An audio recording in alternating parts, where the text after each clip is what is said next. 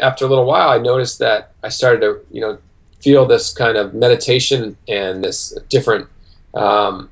It was a lot more powerful. I mean, you had a 6-year, $84 million contract, and Yeah. what were the thoughts going through your head? Like, did you say to yourself, I gotta hit 40 home runs? Let's say you're still playing right now, okay, and it's the wild card Yeah. happens to come on Yom Kippur, and Shawn, you're the hottest hitter, and they need you. Right. Are you gonna sit out?